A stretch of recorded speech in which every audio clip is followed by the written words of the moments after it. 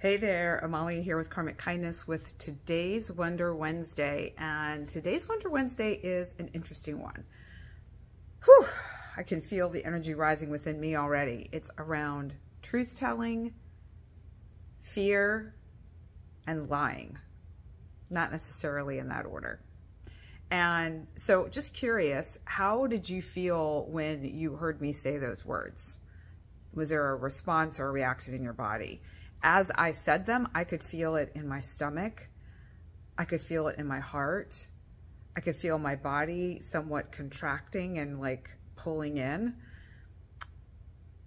You know, I was reflecting on my life this morning, and I realized that there is a huge theme of truth and telling the truth and lining up with truth in my life. The business I had before Karmic Kindness was called Verum Vita, which translated from the Latin is true life. And I changed my middle name to Satya, which means truth in Sanskrit. So it's a huge theme of my life and a huge energy that runs through my life, whether I'm consciously aware of it in each moment or not, but it's always there. It's like this undercurrent that's operating in the background. And I think it was a week ago. Time is so weird right now. I had one of my soul sisters in town, and we were playing a game. My soul sister Carol and me and my guy Misha were playing this game called Where Should We Begin by Esther Perel. I have a link below if anyone's interested in purchasing one, and it sends a little love to me too. So if you're at all called, please use my link. I would appreciate it. And while we were playing this game, basically there's a lot of different ways that you can play. We just kind of made it up as we went along, and it was just more of a conversation starter and a place of sharing and connecting.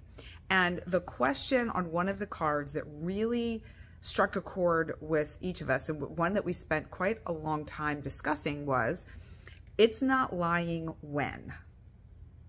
So I'm going to leave that there for you for a second. So just contemplate that for a moment for yourself. It's not lying when. And we each had our own thoughts, opinions, beliefs around this. So like I said, truth is a huge theme in my life. It's something that's really important to me. And being truthful with myself, being truthful with people that I engage with, living a life that's based on the truth of who I am and what I like to create and what I'm here to do.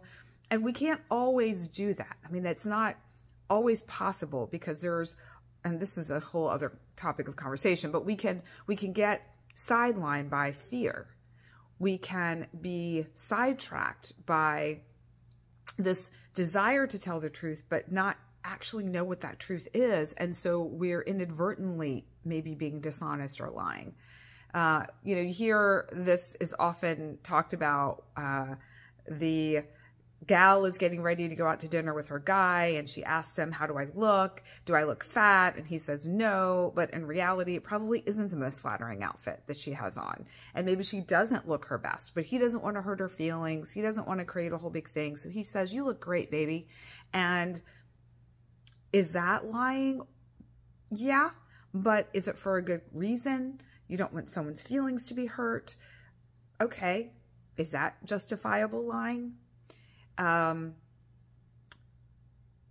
What about lying by omission?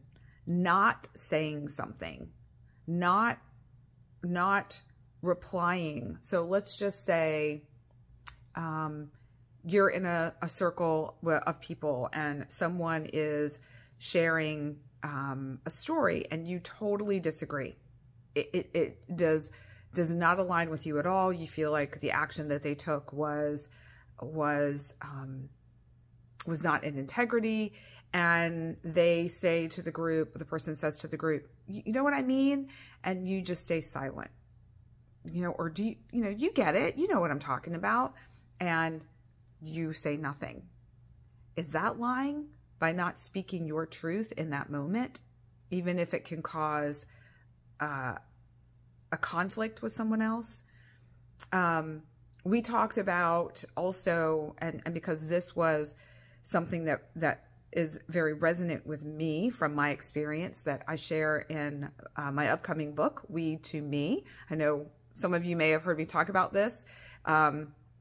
It's taking me a little longer than I thought to finalize it because it's such a sensitive and important topic for me.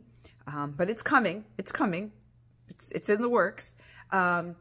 You know, talking about infidelity. So let's just say that you know that your friend's husband is having an affair.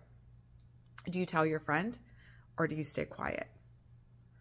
And that was one that really got the three of us talking about what would you do? And, you know, kind of our consensus was it depends on the situation. It depends on the couple. It depends on so many different factors as to whether or not we would say something. And I know when I was in yoga teacher training, this also came up with discussing the yamas and niyamas, satya being one of the yamas. And when we were talking about this in our class, it was the same scenario and the same idea. And the main theme in class was, it's none of your business. You don't say anything.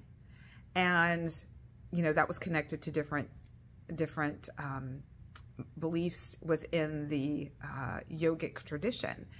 And I really had to sit with that for a while and feel into what I want to know. What is it my place to tell someone else? Is that lying by not saying something? And I don't have an answer to this, everyone. So if you're looking for an answer for me on this, I don't know. I'm just wondering for you what your thoughts are. What experiences have you had when it comes to, it's not lying when blank. And, you know, for me, and this is the truth for me, I'm going to change it a little bit. So for me, being truthful and honest is being loving and kind in that moment. And honoring what I need and what that other person needs, and being in integrity as often as possible. And giving myself grace when I fuck up and I don't say something when I have an opportunity to. Or I do say something when it might have been better to wait or to not say it at all. And so it feels to me like truth and truth-telling is all about being in integrity with yourself, honoring what feels in alignment in that moment for everyone involved, and giving yourself grace in those moments when we maybe screw up and we tell that white lie or we omit something because it doesn't feel safe or doesn't feel resonant to say it in that moment. So, as always, please do share with someone you think may benefit.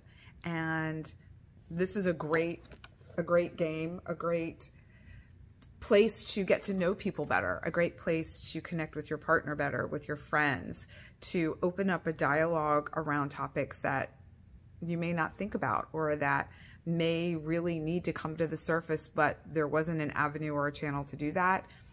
If you're looking for relationship support, please reach out to myself or someone that can help you and guide you based on their experiences and their wisdom.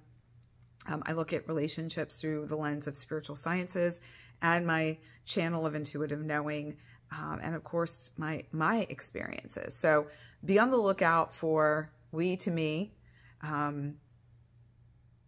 Continue to follow here. Please do share. And remember, we learn from one another. So leave your comments, leave your questions, share your stories. Yeah, so much wisdom that we can share with each other.